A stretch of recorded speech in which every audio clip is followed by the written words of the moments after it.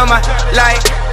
She wanna see if it'll fit right, that's just the way. Be inspired to win big with Amidas halfway point of the quarter. Perkins for three. Yes, sir!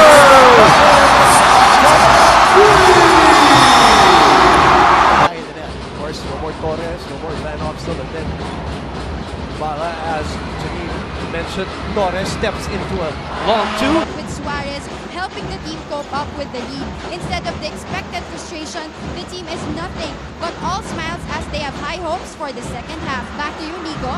Thank you very much. Jeron Teng against Adrian Wong.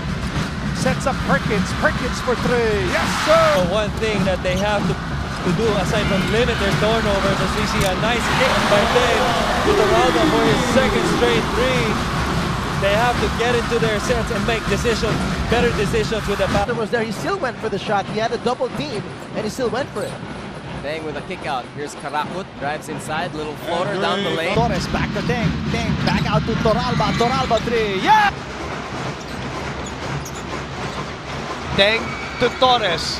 Big three. Because best latte ever. It is now 27-13. Renzo Navarro knocks down the three. Something that now with 9 rebounds. Jeron finds Torres from the corner.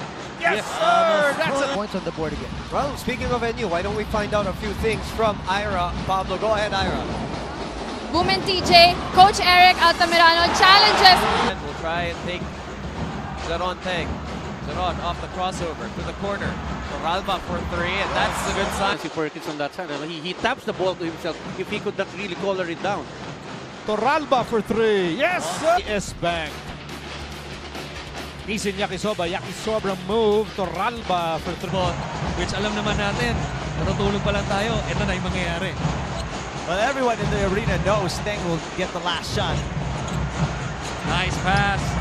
Sargent. Oh, what a pass by Teng. Jeron to Thomas, left open for three. Gets all the way. Well, the moves are there for Tongka. Makita mo partner. Ang galing niya kumilos except hindi niya nakompleto yung play. Toralba fires one. Yes, sir! We should not forget the fact that the Bulldogs are the defending champions. But Jeron already knew that today's game will be tough because both teams will want to win. That's why Jeron said it will boil down to who wants it most. During the Escoto, who just came in the ball game, Top shot with 2 hands in his face. Teng. better watch out. Oh, wow. What an effort. Diretso ka pa paabante ng konti. C2 fast break of the game. C2 sarap ng bukas of offense. Perkins does. Oh, nice setup job by Jeron. now Teng underneath. Sargent, he went for the reverse. Yakisobrang sarap kanina lang. Yun namang pasa ni Tolomia punta kay Tamsi. ABSCBN bankable assist of the game. Simpleng dumiskate pero maaasahan para ABSCBN. And for Thomas Torres, nakakarami na ito. Oh. 9.